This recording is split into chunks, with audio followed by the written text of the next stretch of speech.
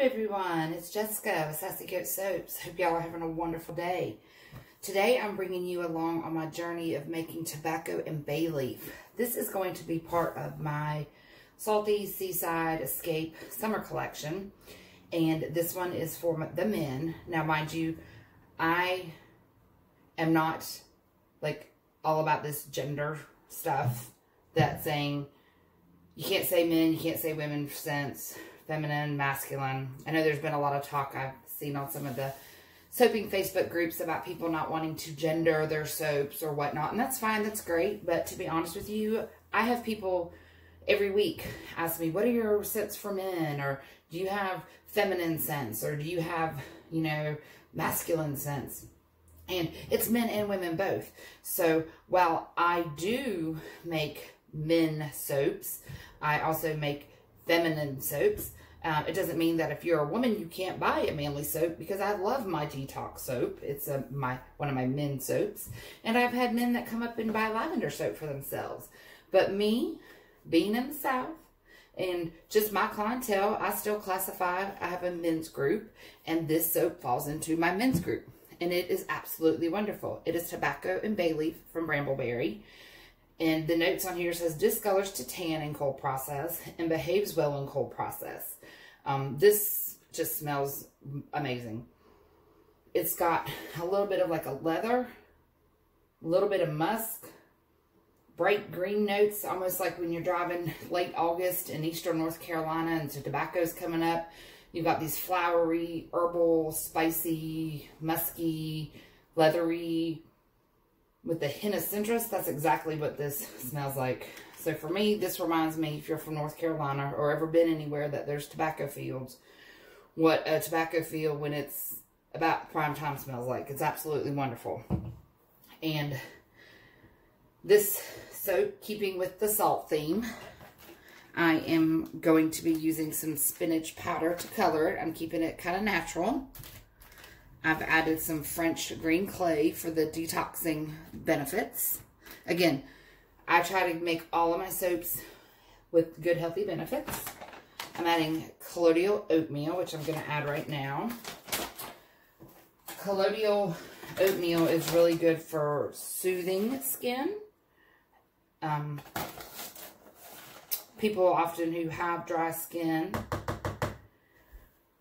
or eczema or things like that can benefit. Not making any medical claims. I'm just saying they can benefit from colloidal oatmeal. You can Google the benefits of colloidal oatmeal and you can see for yourself. But it's known to be soothing.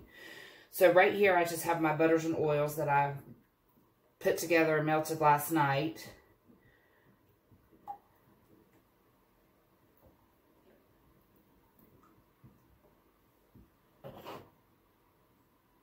Sorry, I thought I saw something floating in there, but I'm just imagining things. I'm going to add my fresh goat's milk. This is 50-50. I have half my water for my last solution and half of it in goat's milk. And I find that this is how I've been soaping for years. It works perfect. I still get all the wonderful benefits of the goat milk doing it this way. I mean, this is a 5-pound batch, and I've got right at 9 ounces of goat milk. Still a good bit of goat milk in here, enough to get the benefits. So I'm going to give this a quick blend.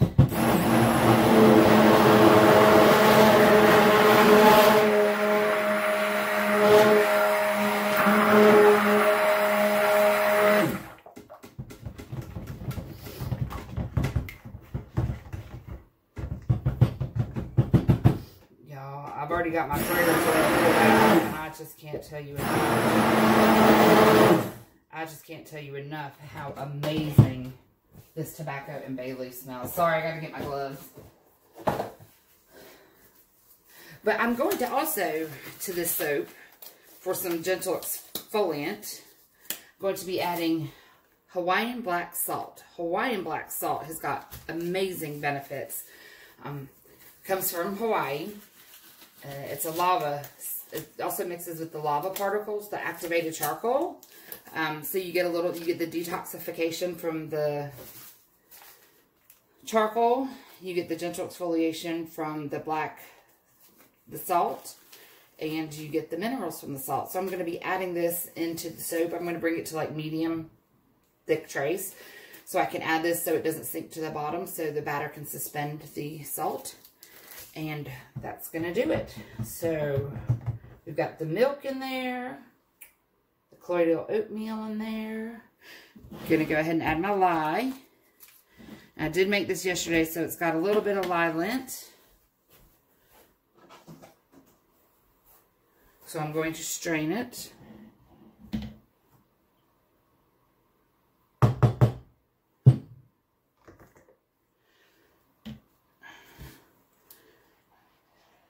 I'm just giving this lye a quick stir because I do use salt and sugar, and some things have seemed to have settled to the bottom. I'm just making sure everything gets back incorporated. I'm also going to be using this tobacco and bay leaf and making a beard oil and a skin balm for gentlemen. And this will be doing just a little mini men's release for Father's Day in July. And while this will be part of my Salty Seaside collection, because I am running low on some of my more manly scents, I will be doing a Father's Day release. Well, actually, my summer release and Father's Day are right at the same time. I always forget that Father's Day is in June. So I will also have this scent in a beard oil and a skin balm. And I will have one other, probably my gray, which gray is a dupe of 50 Shades of Grey. I can't remember off the top of my head who does that, but it's more of a cologne mask, you know, more of a cologne scent. And then I will have one other soap. Oh, my Glacier Ice, which is a cool water dupe. So I will have my 100 Acre Wood, which is an essential oil soap, which is more like cedarwood, patchouli, more earthy. This tobacco and bay leaf, and then my two, which are a little bit more cologne-y, Gray and Glacier Ice for Father's Day. So again, just kind of getting this stirred in. It's weird, I normally soap using the heat transfer method, but I have so many batches of soap, and we had friends over last night. We did a big taco bar, and we played a bunch of games, and so I didn't have time to like full on soap yesterday, so I went ahead and did the master batch method. And then I'm making some soap today. If you caught my other video with my sea moss soap, which I still need help naming, I was going to make a whole bunch of batches of soap today, but due to it just being an absolutely fabulous day, my family is going to go out and do some stuff.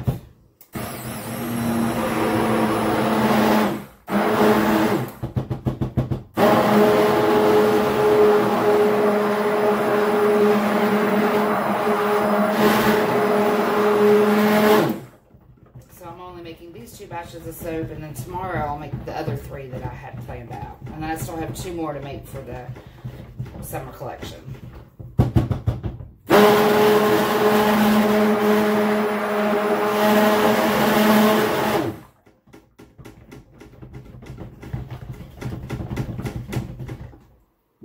So right now this soap is just lightly emulsified. If you're still learning about soap and soap making, emulsify is just when the oils and the butters have mixed with the lye solution and they're combined enough. It's not really any trace. It's just emulsified. And if you wanted to, if you were using a lot of colors or a fragrance that didn't behave very well, or you wanted to do intricate designs, this would be a good time to portion off your batter when it's just lightly, when it's emulsified, so that way you can continue to mix and blend and stick blend and stuff like that for your soap if you're portioning it out. This is just going to be one color, so I'm going to try to get it a little bit thicker. I gotta get those air bubbles out, and I know it's shaking the camera, I'm sorry.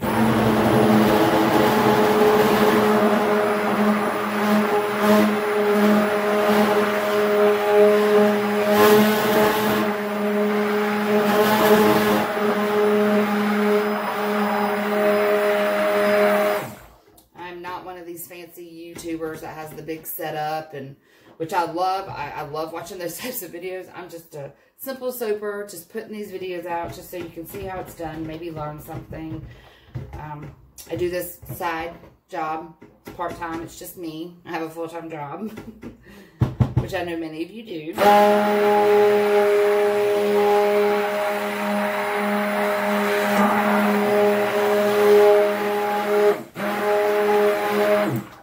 my videos are not fancy, nor do I claim them to be fancy. It's just me. Alright, we are still just now at a light trace. So I'm going to stick blend some more. I'm going to put you on pause while I do this because it could take a little while.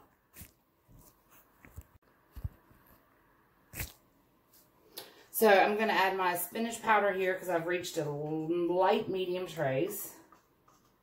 So add my spinach powder and French green clay.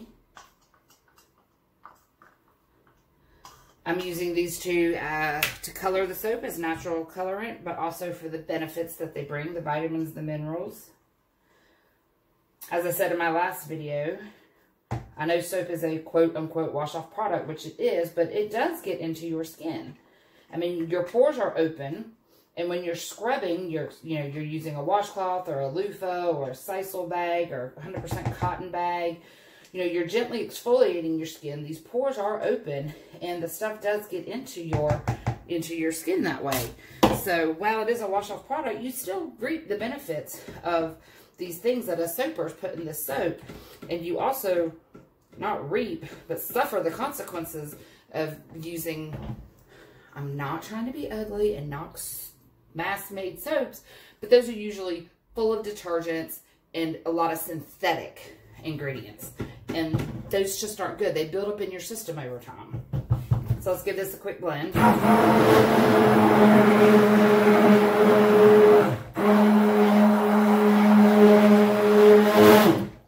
mean, our bodies do. That stuff stores up. It builds up in our bodies. It gets into our systems, especially when we're, putting all kinds of things on our skins daily that have synthetic ingredients and fake ingredients. It builds up in our systems over time, and it disrupts our hormones. It can cause problems with different systems in our bodies. And that's why it's really important to take note of what you're putting on your skin and what you're putting in your body. And that's the great thing about handcrafted soap, is we control what's put in here. And I use, natural things like shea butter and cocoa butter and olive oil and castor oil and sodium tallowate, which is a blend of animal fats, which is very commonly used in all types of soap making. It's very sustainable. It's very eco-friendly. It's very cost-effective. It's fabulous for your skin. I also use colloidal oatmeal, Tussa silk, goat milk. I mean, these are all just wonderful natural things that are just great for your skin. So we are doing good, getting out a good trace here. I'm going to blend this a little bit longer.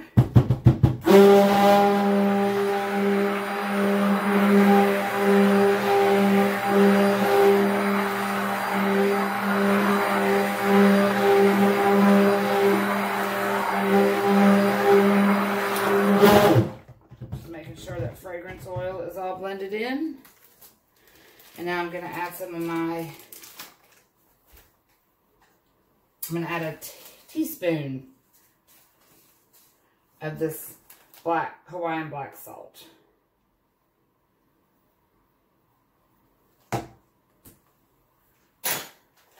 Super excited about this. First time I've ever used this. So let's give it a whirl. Get it down in there. Give it a whirl.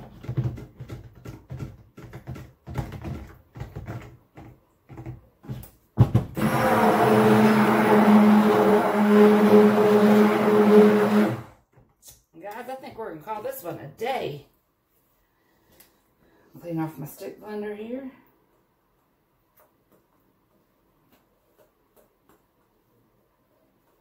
Sometimes this can just be really futile trying to clean the stick blender off. Sometimes I don't know why I do.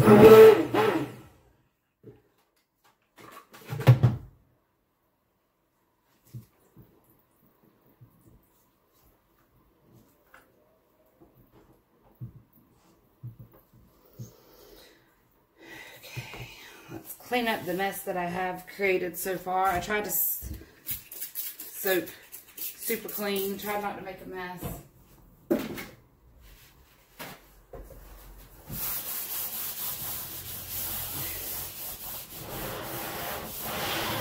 Alright, I'm using a 5-pound tall and skinny mold. I got this from Be Scented. Her husband, I think his name is Eric, is an amazing woodworker. But I don't think they're making them right now. They're so busy with Be Scented growing and everything. But love this mold. Now let's see if I can try to pour this in here without making too much of a mess. I love these containers when I prep my butters and oils, but they're not really good for pouring.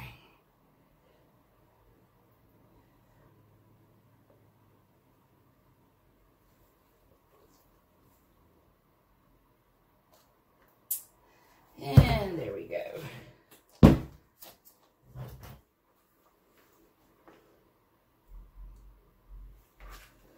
This fragrance oil does behave really well.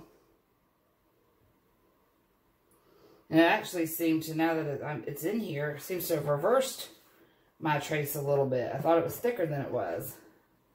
I'm not complaining, by no means. Just a little note, if you're using this from Brambleberry, tobacco and bay leaf. It works really well in cold process. No problems, no racing, no acceleration.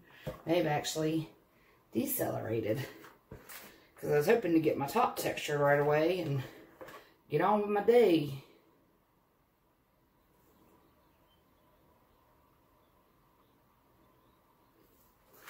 Try to get all this out of here so we have less mess to clean.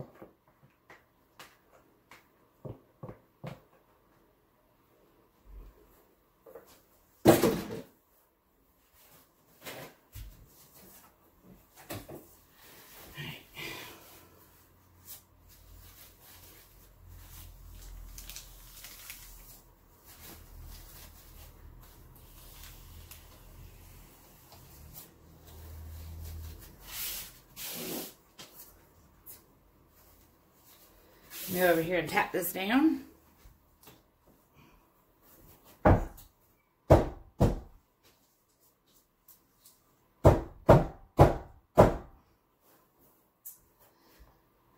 there we have it. Tobacco and bay leaf. Trying to decide, you know,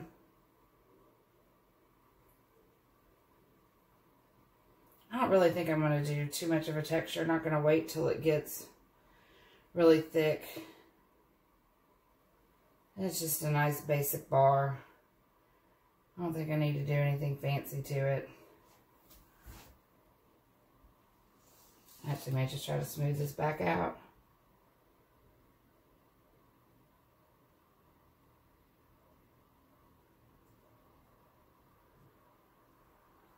Yep, I think I'm just going to leave it just like that, guys.